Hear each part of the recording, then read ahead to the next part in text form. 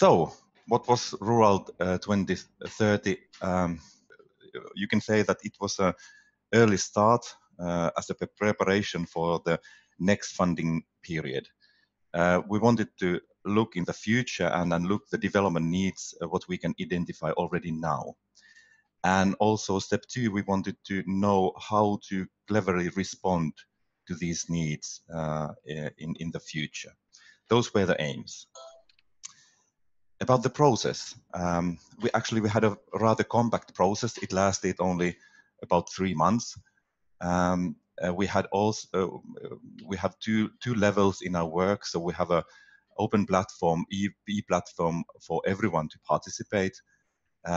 It gathered ideas, comments about the rural future and the needs in the future. But perhaps the most important steps were 2 foresight camps. And in the first one, we were shaping future together. We were thinking that how the rural Finland will be 2030. And that was a very interesting discussion, foresighting discussion. The latter foresight camp, we were thinking when we have that kind of future, what was thought out in the first foresight camp, so what kind of needs in rural development we have. And the third thing I like to highlight was special webinars. We tend to be in the bubbles, so we wanted to break the bubbles and take experts from other bubbles to our bubble. And we were, through these webinars, we have a food for thoughts about how the values and the societies are changing, how the technology is changing, how the everyday living is changing. And the feedback about those webinars were actually very, very good.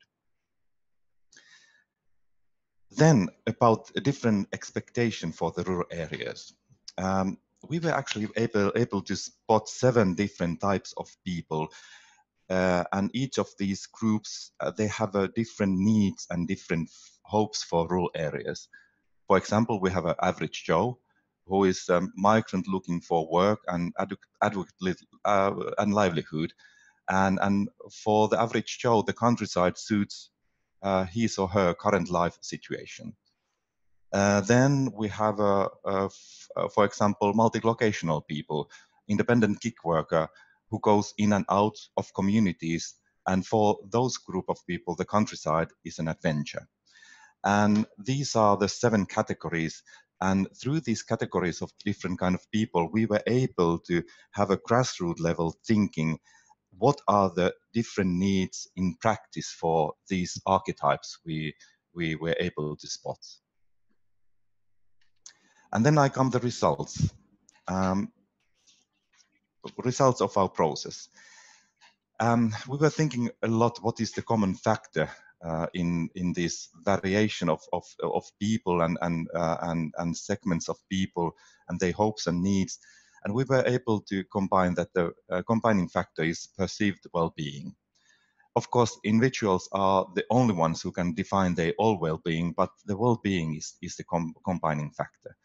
And the basis of the well-being, you can categorize it: inclusion, competence, livelihood, infrastructure, investments, and interaction. For example, everyone should have an opportunity to develop their skills, especially SMEs were mentioned in competence. In livelihood, we need to have a new sources of income and new forms of entrepreneurship. Infrastructure, good IT connections. Investments, investing in rural areas should be attractive, profitable, and easy and sustainable. Interaction, rural and urban are connected to each other. And then social inclusion. Social inclusion, the rural area should be open-minded, agile, and communal, and that's one of the big priorities. Then I end up with comments. We think that developing a people-centered countryside is possible. The success is built on competence, activity, and interaction. We must bring together people with their skills and resources. We have to combine all available sources of funding. We have to invent the new ones as well. And good IT connections, good broadband that is needed. And if I may, so I have a hopes for this this work of long-term vision. So at least we think that this RURAL 2030 process, although it was a compact, it was quick, it was nice. It would be nice to update our situation now after and we are between the COVID crisis.